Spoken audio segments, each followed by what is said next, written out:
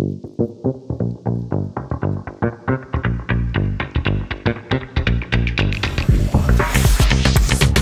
sister had this empty corner in her living room and asked if I could build her a tiny desk with some storage. She presented me this sketch with her idea, from which I made a 3D model. I also included a shallow drawer under the desk. I decided to finally use some of the lumber I brought from our family village many years ago. I got some of these walnut slabs into the studio a month and a half before starting the project, so they could acclimate to the room. These pieces have big holes, so I will assume a more rustic look than anything I've ever built before. I tried to make a composition for the tabletop that showed a lot of character, but still wouldn't have too large of a gap between the pieces. Yes, this is my first experiment on an epoxy table, but don't worry, my channel won't turn into another copycat channel with $1,000 tables made from quote-unquote trash. This was just something I've wanted to try out. Also, this old wood isn't salvageable for anything else.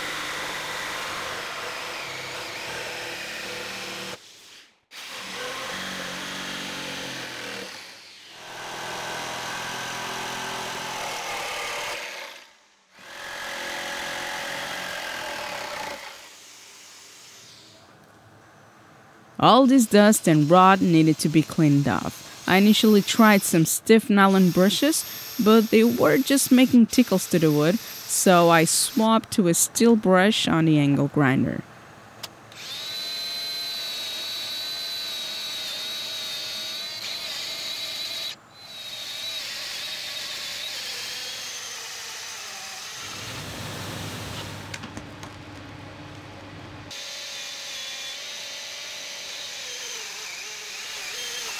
Oh, I almost forgot to recheck the humidity levels of the wood. It seemed pretty well acclimated since the moisture meter gave me numbers between 9 and 12, and the EMC of my studio had been around 10 or 11 in the latest weeks. So these are great to go.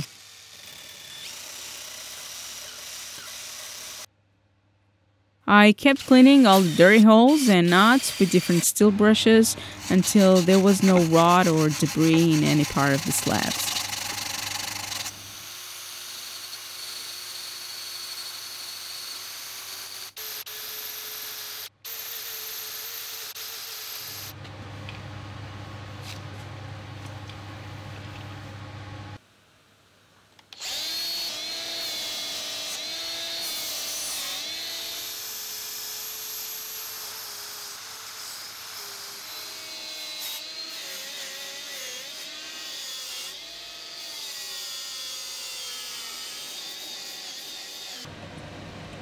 There were also a few wormholes here and there that needed inspection.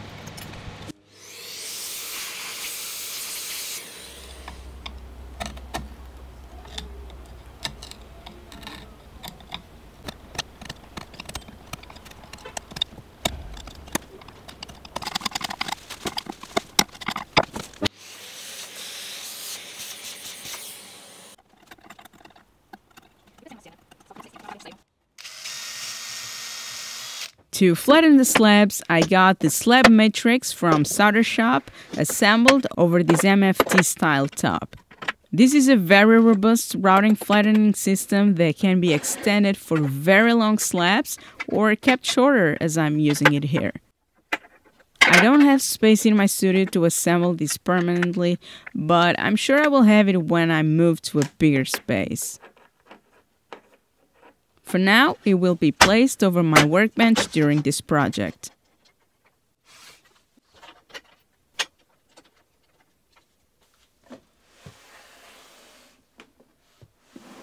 I still need to fix the perforated top to the workbench, and for that I use sautershop's new quick lamps for MFTs upside down and positioned outside the routing zone.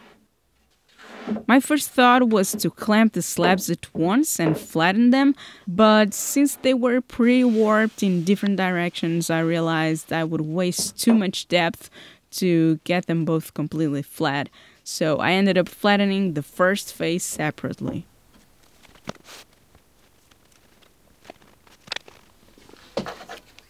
To clamp the slabs with nothing interfering with the router bit, I used bench dogs and horizontal clamps that are securely fixed in the 20mm holes with this knob.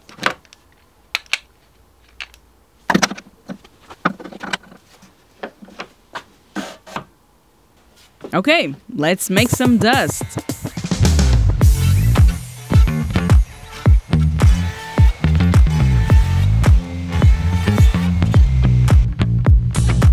They came out perfectly smooth, even though the router bit left these optical illusion marks.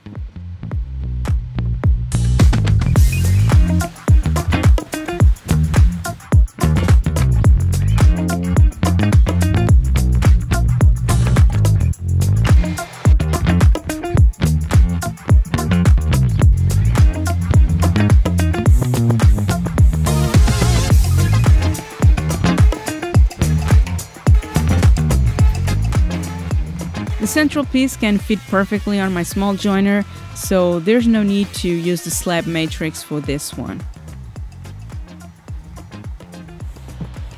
With one flat face on each board, I could route the other faces at once.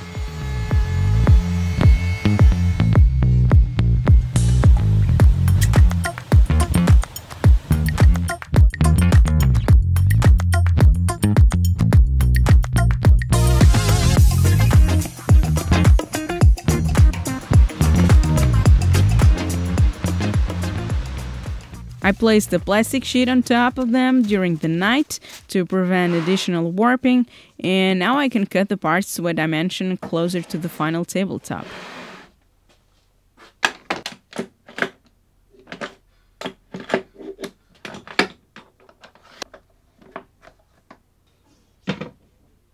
I was waiting for some fresh Trexel blades. All the ones I had were dull, and I always forget to send them to be sharpened.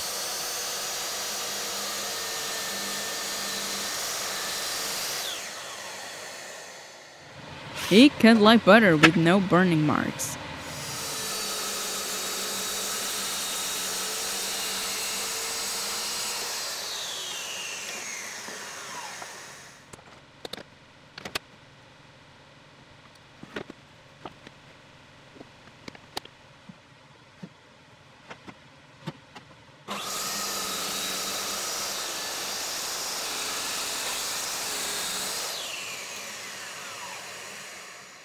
The old wood is mostly ready to receive the epoxy, so now it's time to make the mold.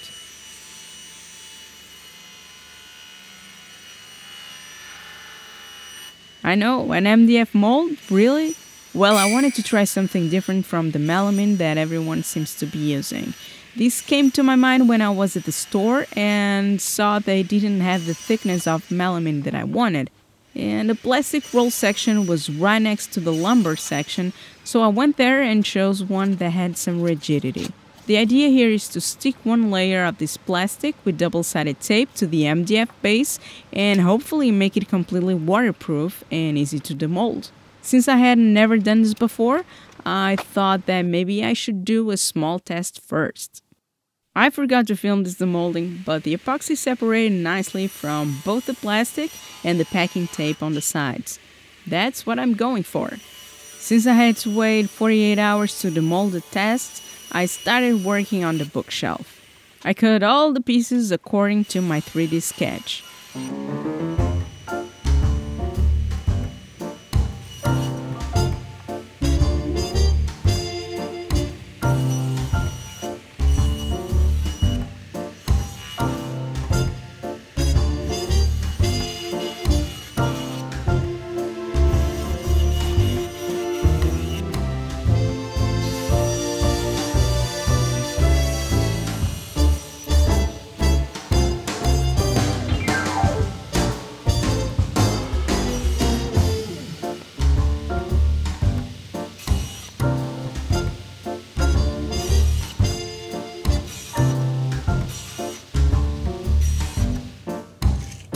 Back to the mold, I cut the plastic sheet to size and stuck it to the MDF with double-sided tape.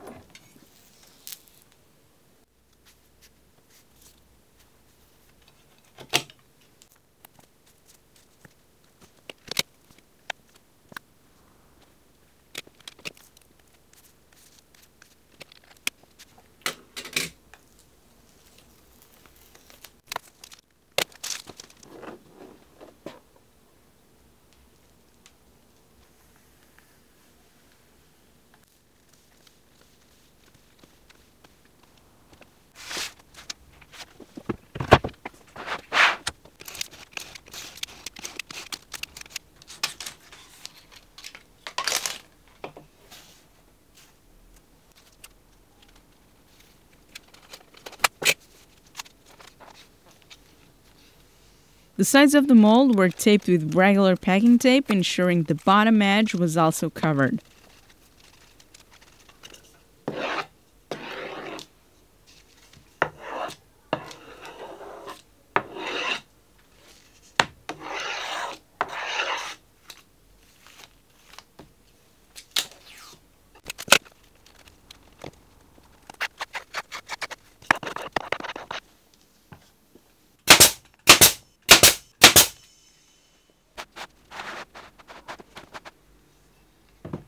I put it all together with construction adhesive.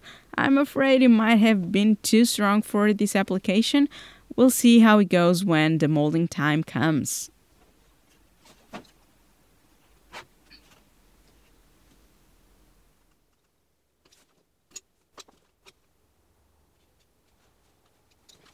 I nailed and smeared the adhesive to prevent any leaks, and this procedure was similar to what everyone does. The next day, I could finally start the epoxy job.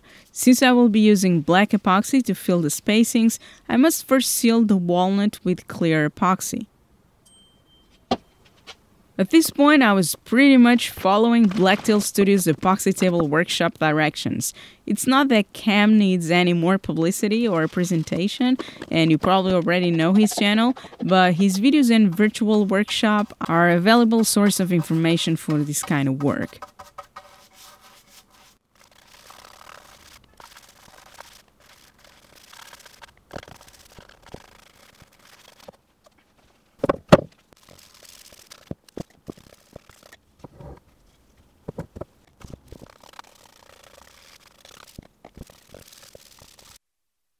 There were a few areas in the wood that seemed to be absorbing epoxy forever, so I had to mix 3 small batches over 12 hours to keep fitting this thirsty wood. I applied a thin coat of mold release to the mold before placing the walnut inside.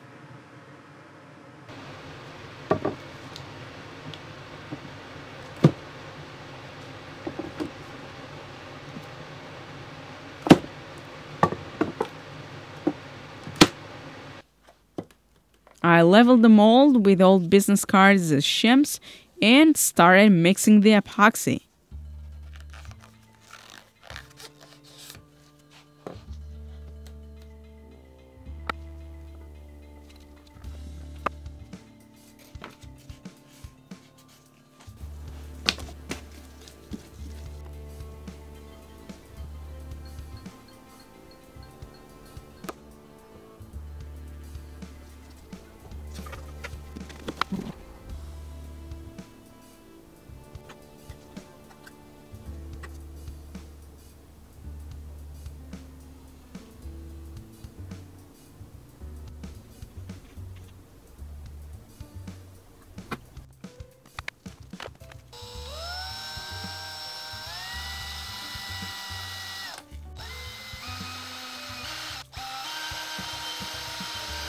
I stirred it for 12 minutes non-stop to ensure it was thoroughly mixed and let it rest for 20 minutes.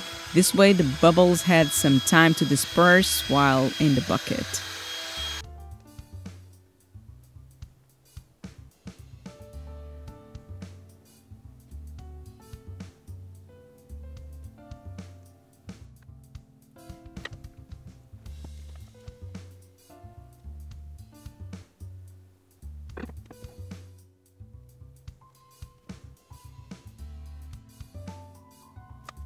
After the pour, I was left with way too much mixed epoxy.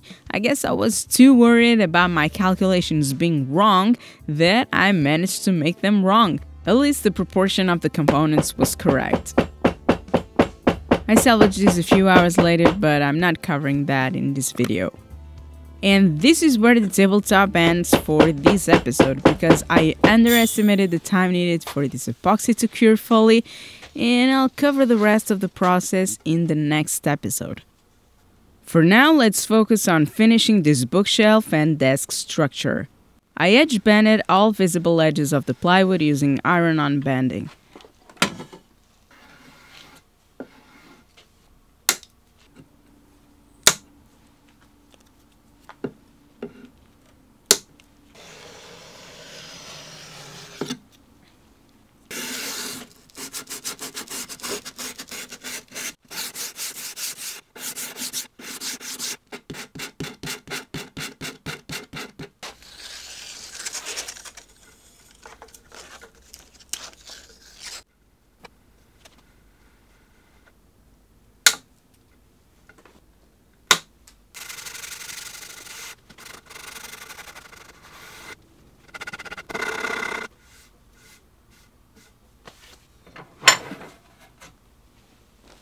To finish the edge banding process, I need to glue these strips together that will make up the legs of the table. I started with one set of clamps, but wasn't convinced that they would create a perfectly flat glue up since this plywood is a bit bowed. In the end, I clamped everything to the work table. While that is drying, I can prep some veneer for those exposed edges. I don't have large edge banding, so I grabbed a scrap of walnut veneer, which in this case is not relevant at all because it will be painted yellow, and cut it into oversized strips.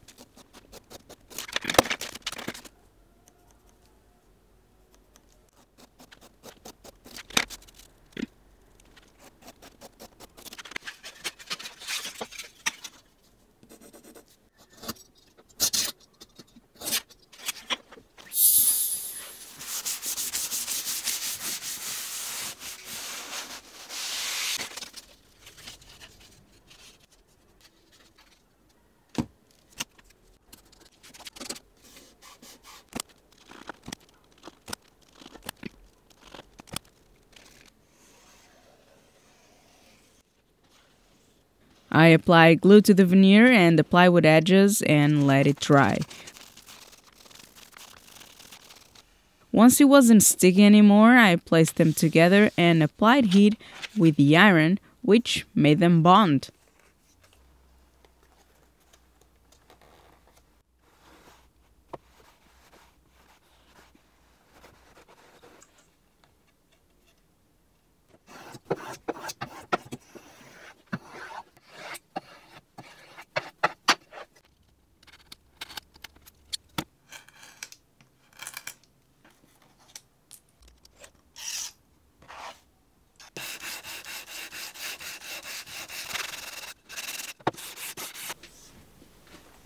To put the leg structure together, I used floating tenons because it was just quick and easy for me.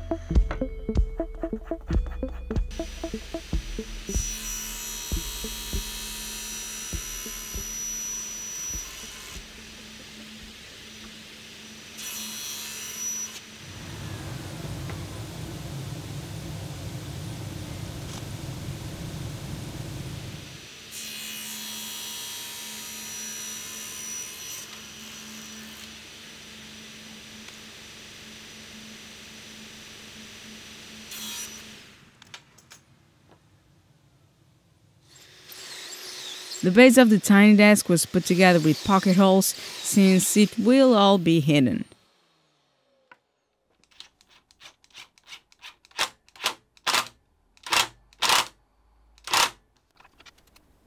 The side piece where the drawer will be located is also going to be attached to the bookshelf, so I can just drive screws but join it from the side.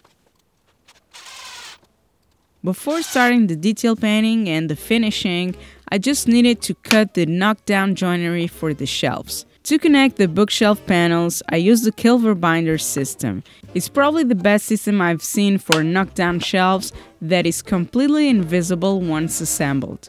It consists of a groove with a specific dovetail profile that works with these plastic pieces that are screwed to the material. For my project, I will use the longer connectors to ensure the shelves are firmly attached. You can also find kits for this system at sautershop. I will leave the relevant links in the description. Oh, and by the way, they are running Christmas promotions on their website until the end of the year, so you still have a few days to grab some nice deals of their tools, including the slab matrix.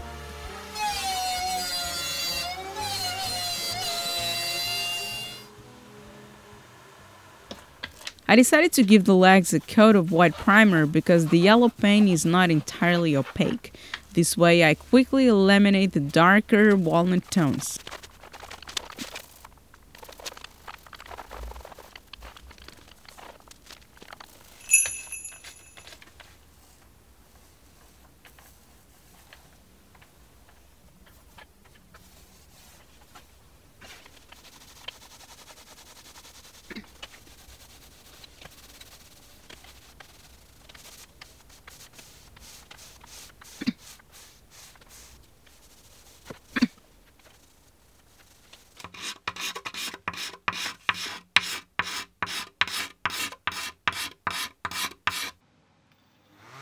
I gave all the parts a light sanding and finished them with a hard wax oil that only required one coat.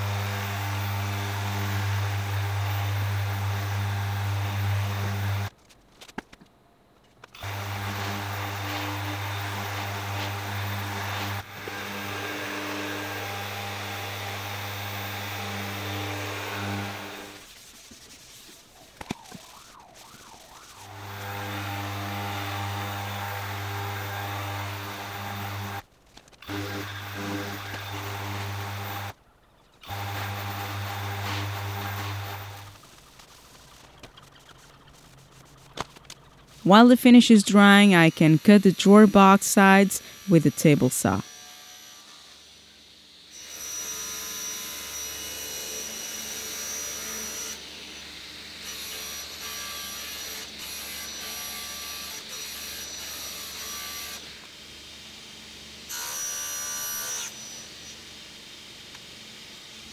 I will be installing bloom undermount drawer slides, so there are a few specifications to meet.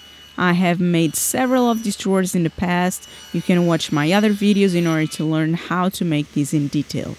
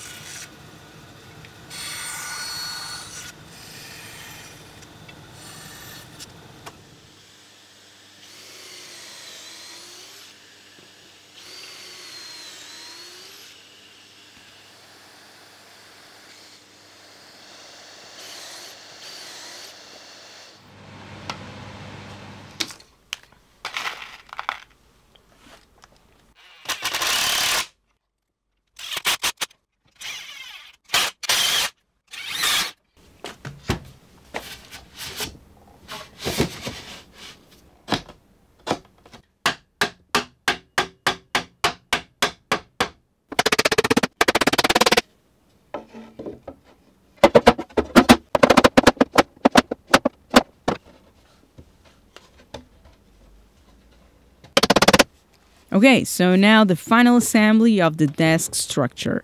The legs will be positioned here and it fits, which is good. I can attach the right panel with screws and proceed to attach the legs.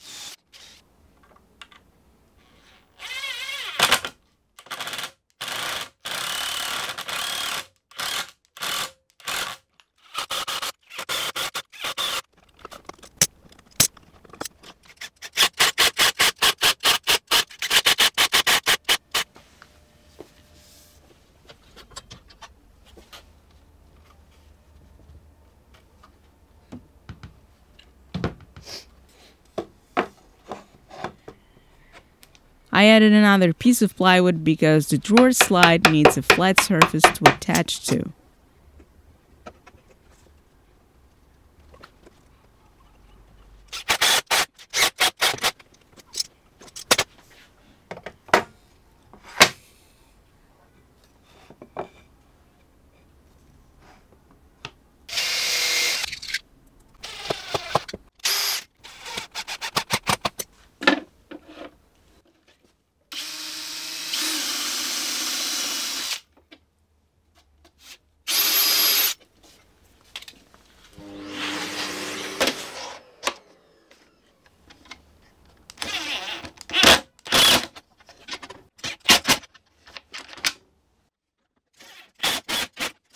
These orange springs are what keep the drawer box connected to the slides.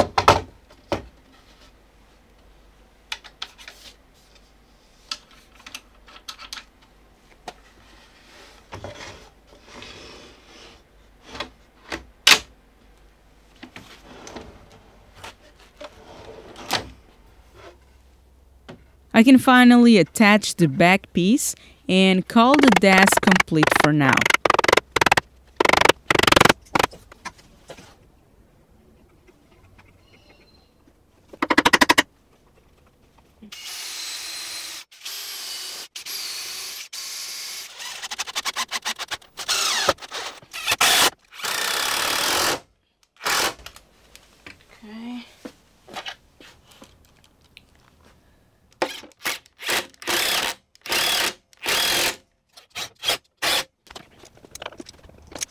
All that is left is to lay out all the black silver binder connectors, which was fairly easy to do. They just need to be centered where the edges of the shelves will go.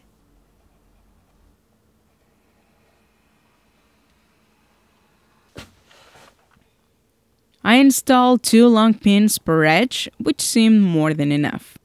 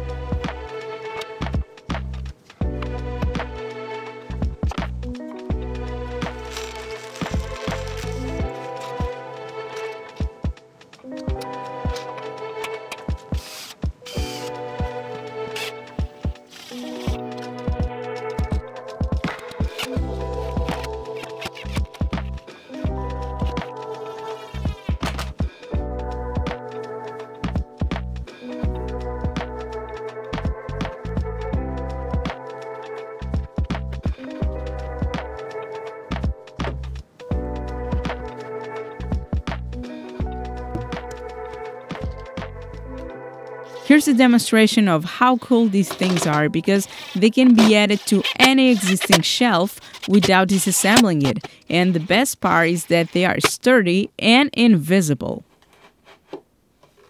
Alright, let's go to Sarah's apartment and make the final assembly.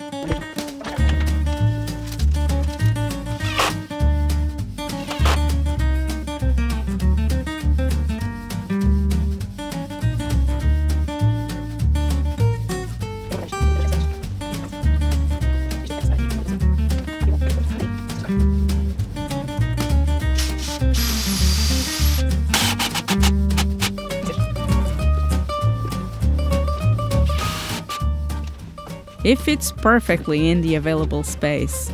I think the shallow drawer is a great addition so she can store her laptop or other illustration materials that her cat could damage. I'm not installing the drawer front just yet because we still need to decide on the drawer pull design, so I will include that in the next episode along with the walnut desktop. We started doing some inspiration research on Pinterest, and I guess this cute little guy enjoyed our conversation the most. Sarah just published a small book with illustrations about her cat, so I will leave her website and Instagram in the description for you to check out and say hi. It turned out pretty cool. I can't wait to continue working on the tabletop once the holidays are over. Hey, just before you go, this video has a Christmas scavenger hunt. This year I wanted to thank all of you for your support in a unique and fun way. So along the video are 6 fan favorite cameos, and I have special gifts for the first 3 people to discover them all. Go back and rewatch the video to find them and check the description to know the rules. Happy holidays everyone, and good luck!